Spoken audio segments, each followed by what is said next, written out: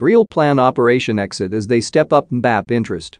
Real Madrid are hoping to let 4 players leave as part of Operation Exit as they step up their interest in PSG star Kylian Mbappe, according to reports. The Spanish giants have long been linked with Mbappe. He enjoyed his breakthrough season in 2016-17 with Monaco. He scored 26 goals for them that season as they won the Ligue 1 title. Mbappe joined PSG in 2017 and with them, he has established himself as one of the best players in world football. The forward has netted 132 times for PSG from 171 appearances, and he helped France win the World Cup in 2018.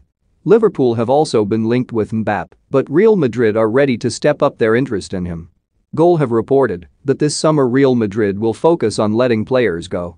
Referred to as Operation Exit, Carlo Ancelotti's side would be willing to let Marcelo, Isco, Gareth Bale and Mariano Diaz leave. They add that the purpose of this is to get some high earners off their wage bill before they move from Mbappe next summer. The Frenchman's current contract at PSG expires in 2022.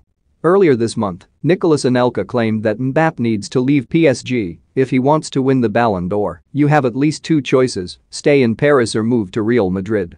Both of them can win the Champions League these days. When I was at PSG, that wasn't the case. That choice depends on what you want to achieve. If you want the biggest accolades, you will have to move from PSG at some point. Whatever you do in Paris will be good, but somebody will always say, well, you did great for PSG, but it was only in France. The best leagues are in England and Spain, so you didn't compete with the best players in the best league. If you want to win the Ballon d'Or, which is what you should be looking at